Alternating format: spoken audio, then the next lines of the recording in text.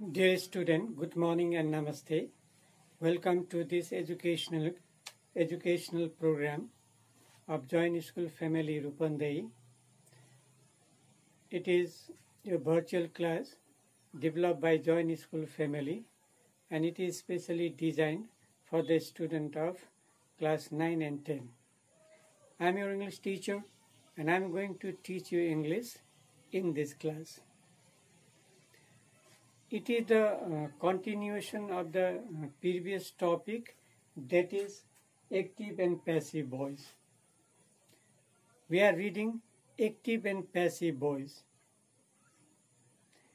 Let's have a recap of what we have learned in our previous videos. We have learned the basic steps or basic rules of changing active voice into passive voice. While converting active voice into passive voice, first you have to find out the active structure. That is, you have to find out the subject, verb, object. You have to find out subject, verb, object in the sentence. And after that, you have to convert object into subject and subject into object. While converting active voice into passive voice, you have to convert the object into subject and subject into object. Use suitable helping verb with subject. It means you have to use a suitable helping verb, suitable be verb plus past participle form of the verb in the place of main verb. The be verb are is, am, are, was, were, be, been, being. These are the helping verbs. You have to use according to the tense of the active voice in passive voice. Always use third form of the verb, that is past participle form of the verb in the passive voice. And use preposition. We use preposition by while changing from active voice to passive voice. In active voice, subject perform the action. In active voice, subject perform the action and object receive the action. For example, Anna painted the house. In this sentence, Anna is subject, painted verb, and the house is object. Here, the subject perform the action. In passive voice, action is performed on the object by the subject. Action is performed on the object by the subject. The passive structure is object of the active voice plus helping verb, that is be verb, plus P3. Past participle form of the verb, and then by, we use the preposition by, and subject of the active voice. Example, the house was painted by Anna. The house was painted by Anna. Generally, active voice having a transitive verb can only be transformed or converted to passive voice. Transitive verbs can have both active and passive form. Intransitive verb used without an object. Intransitive verb can be expressed in active form only.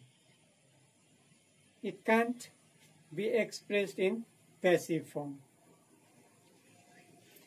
Other things we have discussed in our previous class are the structure of active tenses and their passive equivalent. We have discussed the active structures and passive structure of present tense and past tense. Today we are going to discuss the structure of future tenses. Let's have a recap of present structure of present tense and the past tense. The structure of simple present tense in active voice is subject plus V1 or V5 plus object. We use V1 with plural subject and we use V1 with singular subject. Singular subject agree with singular verb and plural subject is agree with plural verbs. And the passive structure is object plus ismr plus V3 plus by plus subject. And the present continuous structure of present continuous is subject plus ismr plus V4 plus object, and passive structure is object plus ismr plus being plus V3 plus by plus subject. Same auxiliary verb of the active voice is used here, and we have to add being. Being after being verb in past participle form, main verb in past participle form. Present perfect tense subject plus have has plus V3 plus object, and the passive structure is object plus has have plus been plus V3 plus by plus subject. And the present perfect continuous tense subject plus has have plus been plus V4 plus object, and there is no passive form of present perfect continuous tense.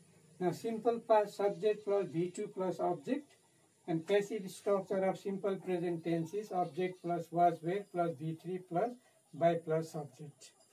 And the past continuous tense structure of past continuous tense in active voice is subject plus was were plus V4 plus object. And passive structure is object plus was were plus being plus V3 plus by plus subject. And past perfect tense subject plus had plus V3 plus object, and the passive structure is object had plus been plus V3 plus by plus subject. And past perfect continuous tense subject plus had plus been plus V4 plus object, and passive, there is no passive structure of present perfect continuous tense. Now let's discuss the active structure and passive structure of future tenses. First, simple present tense. The simple future tense. Not we are discussing future tense, not present tense. First, simple future tense. The structure of simple future tense is subject plus shall or will plus V1 plus object. And the structure, this is the structure. Now example of simple future tense, Abik will write a letter. Abik is subject, and we have used will with Abik, and V1, write V1, a letter is object. With I and we use shall. In other cases, we use will. Now, passive structure of simple future tense is object, shall, will, same helping verb, same be verb, will, the same auxiliary verb will use in in passive also, and we use we add be, and after be main verb is in past participle form, plus by plus subject. And the example is a letter will be written by Abhik. Now future continuous tense, structure of future continuous tense. The structure is subject plus shall will plus be plus before plus object. Example is Abhik will be writing a letter. This is the example of future continuous tense. And there is no passive form of future continuous tense. We can convert future continuous tense into passive form. The next is future perfect tense. Future perfect tense, structure of future perfect tense is subject plus shall will plus have plus be3 plus object. And the example is Abhik will have written a letter. And the passive structure is object of the active voice plus shall will plus have plus been. Which perfect tense? Okay, we use been plus be3 past participle form of the verb plus by plus subject of the active voice. Example is a letter will have been written by Abhik. And the last tense is future perfect continuous tense. The structure, active structure of future perfect continuous tense is subject plus shall will plus have plus been plus before plus object. And the example is Abhik will have been writing a letter. Is the example of future perfect continuous tense. And we can convert future perfect continuous tense in passive form, or there is no passive form of future perfect continuous tense. Okay? In this way, the four tenses can be converted into passive. Okay? Into passive. The four tenses are present perfect tense, okay? Another is present perfect tense, another is not present, present perfect continuous tense. This present perfect continuous tense,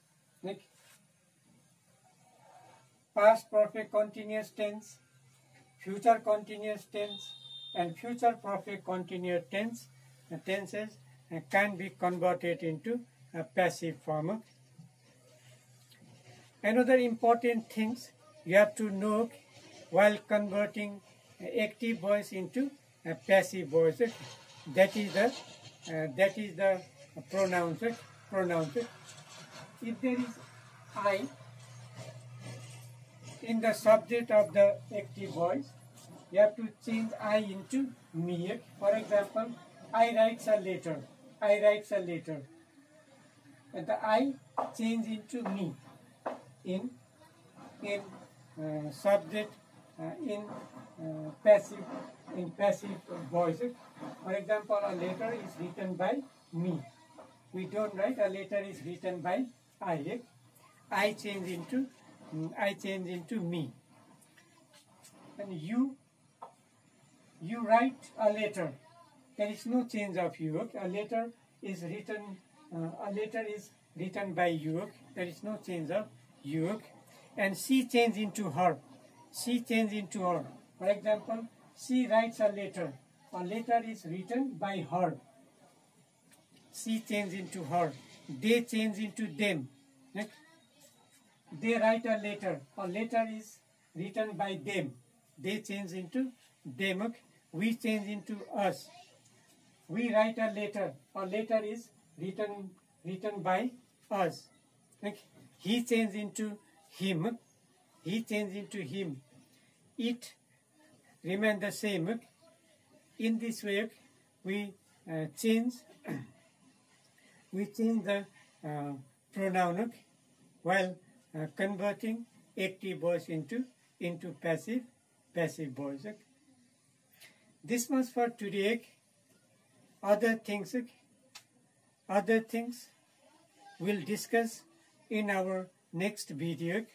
Thank you for watching the video.